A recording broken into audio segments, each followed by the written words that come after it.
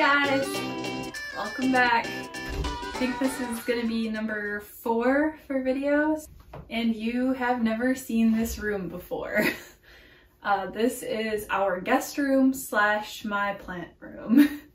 And as you can see, we have it very filled. We have plants that we started, I think I started these like the first week of January. Just two or three tomato plants that I thought it would be nice to have and to be able to smell. They smell amazing. Those guys are getting really big. And then, I don't know if you can see over here, we have a bunch more seedlings, and then we have a cat growing down on that shelf as well. She's gotten pretty big so far, I would say. In all reality, they really love to lay under that light because I have the heating pad on to germinate the seeds in the little baggies for my experiment. And basically the cats just lay on it all day and they love it. Today is pepper day. We're starting hot peppers and sweet peppers. And I'm very excited because this is like the first like real thing I'm starting. I started artichokes and celery. The artichokes have popped up, but the celery has not yet. And I just did those a few days ago, so hopefully they'll pop up soon. Our chives and our catnip, our bunching onions, the red beard and the regular ones are doing great. And we have a lot of basil that I need to pot up, which I'll probably end up doing today as well. So before I start my pepper seeds, I need to make soil blocks. This is a soil blocker. I need to clean it. But to do that, we need to make a sort of slurry out of some seed starting mix. So I'm gonna pour a bunch of it in here. And then I have water. This is a messy process. So if you don't like getting your hands dirty, probably wear gloves, but also why are you gardening if you don't like getting your hands dirty? It's my favorite part. And this is gonna take a lot of water, so you just pour it in and kind of let it soak up all of this water. And you want it to be pretty wet. I'm inhaling it. Whew. At some point, I'd really like to get a potting table, but right now we're gonna use this little shelf because our fold-up table is in the kitchen as our island still, because islands are expensive. I'm inhaling so much dust from this soil. It was really dry. But can you hear it?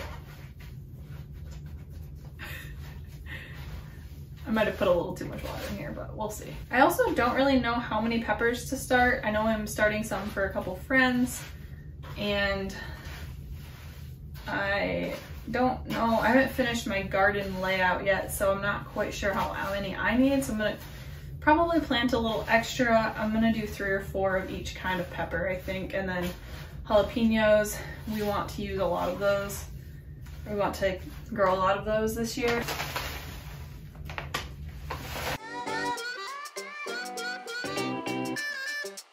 This soil blocker was like $20 or $30, and it's saving me from having to buy like the little peat moss cup things. I don't know what they're called. They're like peat pellets, I think. Okay, so this is all wet.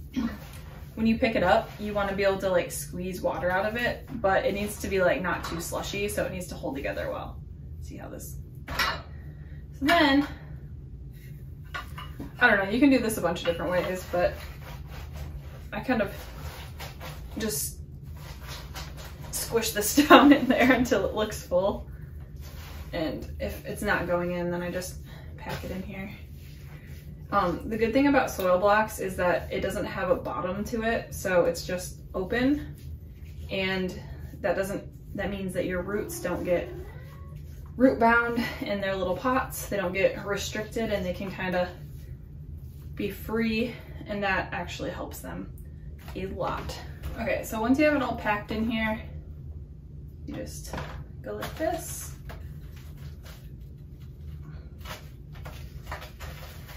And squeeze it out. And then you have 4 perfectly little square cubes of soil. I know they also make different sizes of these that might come in handy if you have like flowers that you want to do or something that don't need as big of blocks. I will have to pot these up before I get to plant them out because it's only mid-February right now and they're not getting potted up until like mid-May. So I guarantee you that I will have to pot these up at least once, but I am prepared. I have, I think, 3-inch pots for them already. Oh, spilling it all over the ground.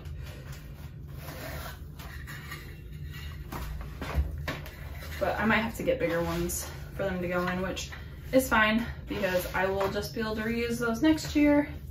I'll need to buy them eventually anyway. If you have any suggestions for like sturdy, like 4-inch pots probably, I would very much appreciate that. I know there's an easier way to do this, but I like them to be very compacted, so I'm really squeezing it in there. Okay, I'm gonna make the rest of these and then I will get back with you when I'm done so we can actually start our seeds.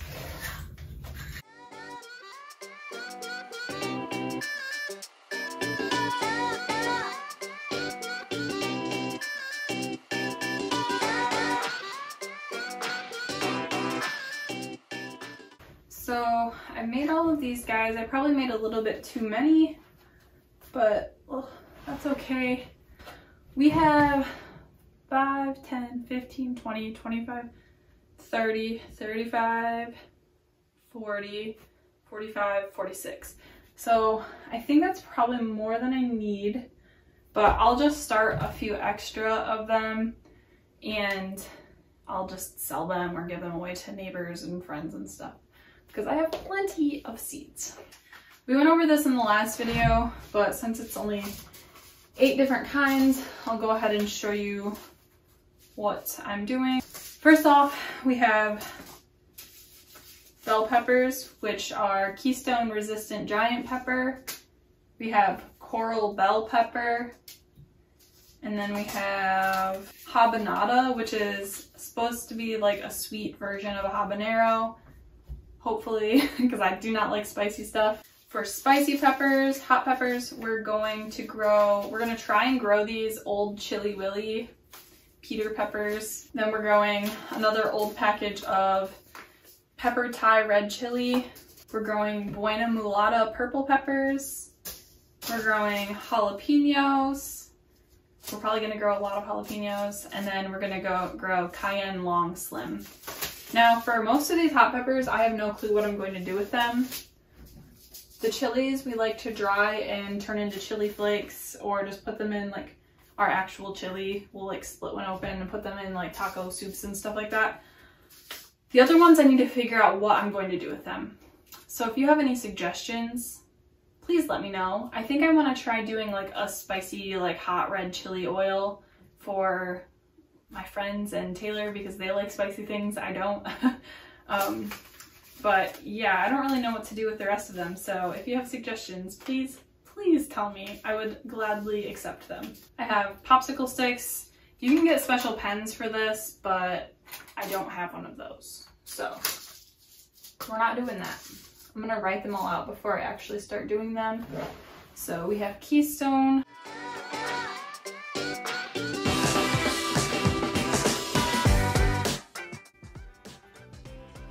Okay, let's start doing them.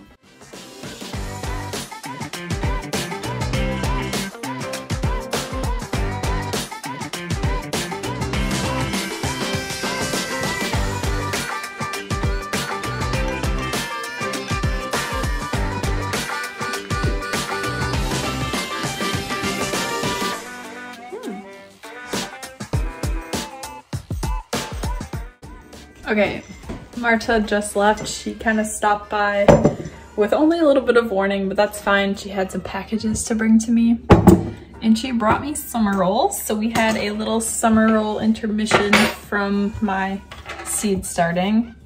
And now I am making some tea and we're gonna continue our seed starting as soon as I pour this for myself.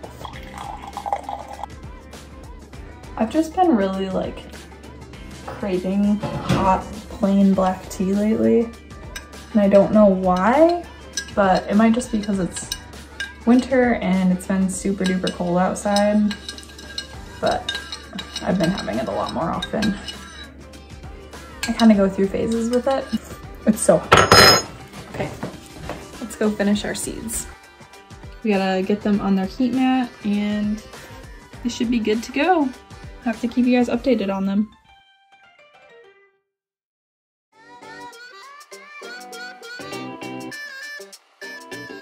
I need to move this heating pad that I have on the bottom up to this shelf because if I don't, the cats are gonna keep laying on it and I need it for the peppers.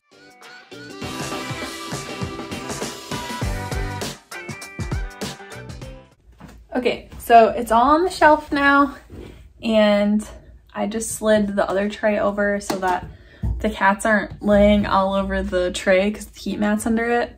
I do have another heat mat, so I'll probably get that out for them, but we'll see. They've been on it constantly.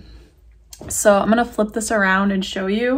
Okay, so the reason that I laid these popsicle sticks down for now is because if I have them standing up with the lid on, they just like tip over and get lost in this little ridge along the side. So once the peppers actually start popping up and I don't need to have the lid on anymore, I will stand those up at the edges.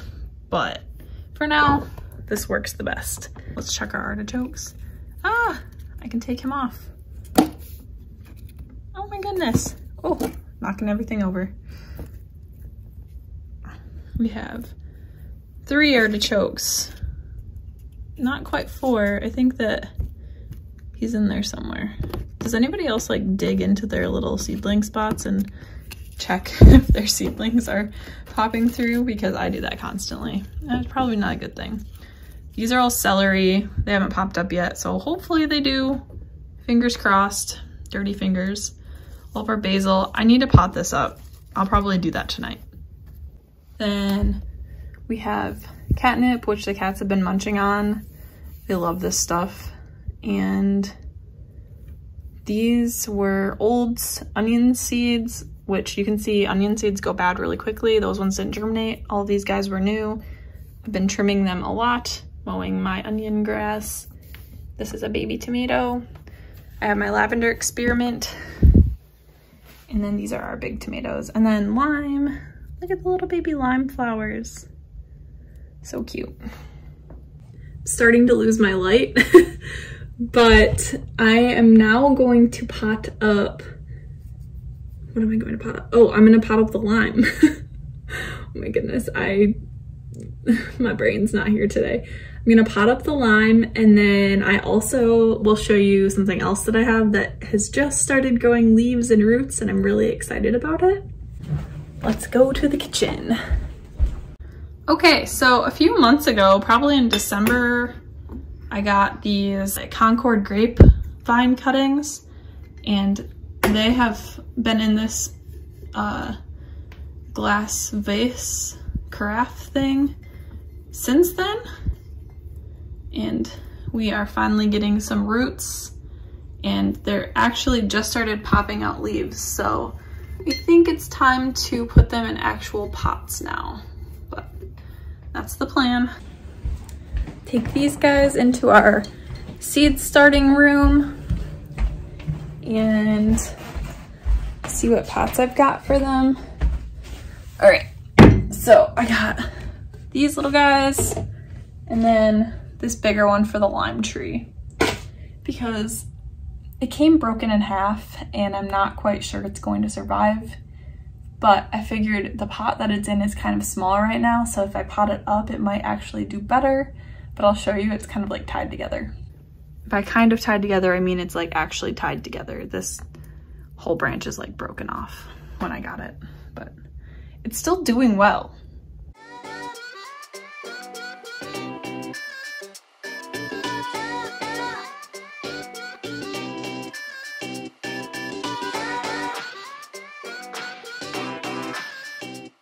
Thank you for tagging along on this pepper day.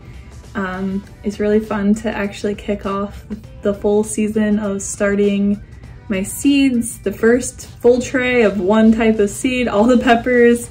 So happy to have that done. It feels really good. And now I just can't wait to put them outside. That's not gonna happen anytime soon though.